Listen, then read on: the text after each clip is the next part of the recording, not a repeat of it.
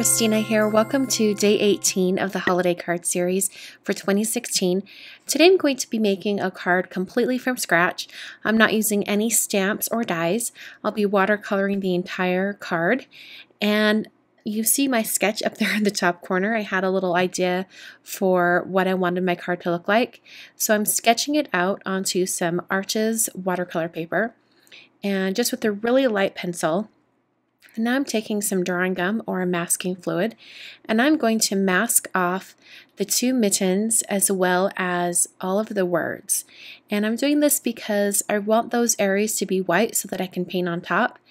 The words in particular, I'm going to keep white completely. I want them to be nice and bright compared to the outside color that I'll be adding later. So I needed to make sure that I masked that on.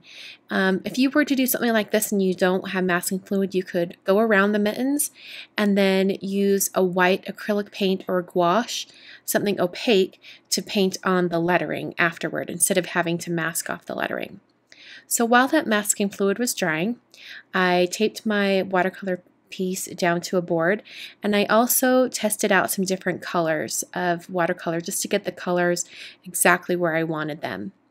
After it was dry, all of the masking fluid, I started to go in with my background color, and I'm using sort of like a muted aqua teal. It's kind of a really kind of dusty kind of color once it's dry. And I want to have this as the background color. It's going to be creating a kind of a shape around the entire picture, around the mittens and also the words. I wanted to do this because I didn't want it to have just a plain white background. I wanted it to have a little bit of color so it would give it some tone. So I'm just using this shade all over the entire area.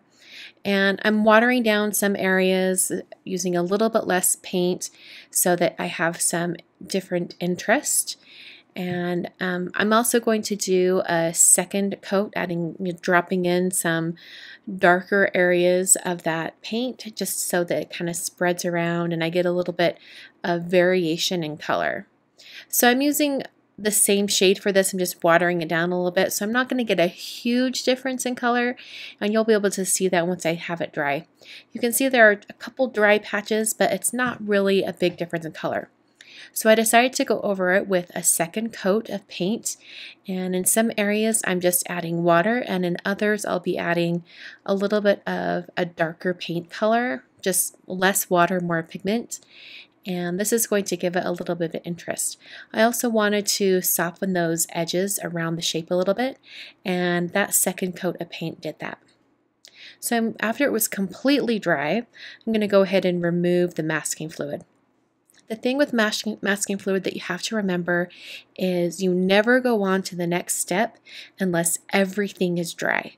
So after you apply it, you have to let it completely dry. And then after you paint it, you have to let it completely dry. And then you can remove the masking fluid. I'm using a Xyron adhesive eraser to help me remove all that masking fluid. So now I'm going to start painting on the red areas on the mittens, and I'm going to do this in a variety of different ways. I'm going to do it in flat washes as well as adding some more masking fluid and just doing some simple designs. So I've dropped in some plain colors of red, and now I'm going to do kind of a little zigzag shape, and I'm going to have the zigzag be white. So I'm going to start by painting the top of the zigzag, and then I'll go ahead and paint the bottom. I don't think this design is particularly difficult. I think most people, if they break it down into steps, could probably create a card similar to this. It's all just a matter of slowing down, being patient with yourself, and giving yourself plenty of time to work on this card. I think most people could do it, especially if you simplify the mitten even more. So I'm adding some masking fluid details, some snowflakes or stars, and then also some dots. And I let that dry, and I'm going to add in a very light wash of red, kind of a more muted tone of red over the top of the snowflakes. And this one on the left was dry before the one on the right. So I'm going to move on to adding some darker details on the wristbands of the mittens. And then I went around the mittens and I added a little bit of a shadow. I wanted to give these a little bit more character, make them look like they're standing up off of that page. So just adding a little bit of a darker area. I did the same with the lettering down below, just adding some shading, and I tried to make it look like, or I thought in my mind to help me do this, that the light was coming from the upper left corner. So as long as I had the light beaming down from the upper left corner, I knew where I needed to place my shadows. So I painted in some additional dark areas of red, and then made sure everything was completely dry before I removed those dots and snowflakes that I drew with masking fluid. I used my heat tool to speed up the drying process. You could definitely just let this air dry if you want, but I wanted to make sure everything was bone dry before I removed the masking fluid. So I'm removing that masking fluid once again with a Xyron adhesive eraser. This just helps me grab all of the masking fluid and make sure I get it all off my watercolor piece. I'm almost done here. I'm just going to add a few more details onto the mittens. I realized that that large area at the top of the mittens was a little bit too flat for me, so I thought I would add just a couple stripes in the darker red shade. So I removed it from my board.